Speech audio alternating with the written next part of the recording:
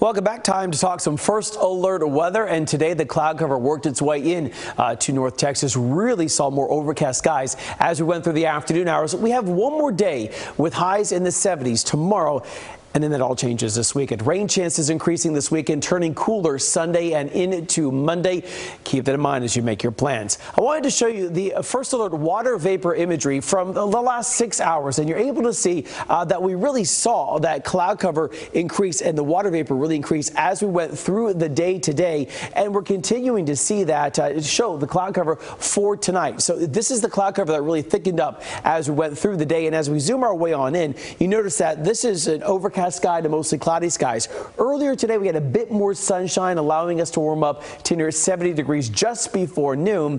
The cloud cover's in place, and your first alert futurecast shows 1 weak front overnight tonight into tomorrow morning. More cloud cover on the way tomorrow. Maybe some isolated showers starting to pop up. Then late tomorrow night, we have a front moving its way in. That stalls out.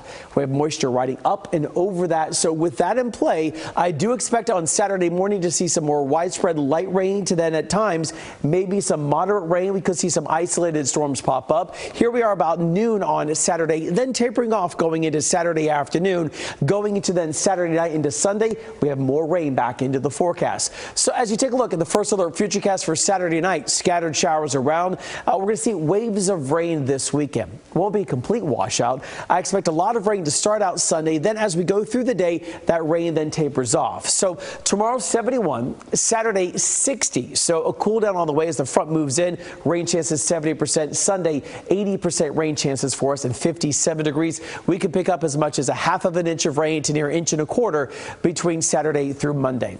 After topping out at 70, we're now sitting at 62 degrees. Overnight tonight, our temperatures cool their way down to 53. You saw 71 Friday, and then Sunday 57. We do have that cool air settling back in. By the time we go into Tuesday morning, 34 degrees. And for Valentine's Day, looking sunny and a high of 66. We'll be right back.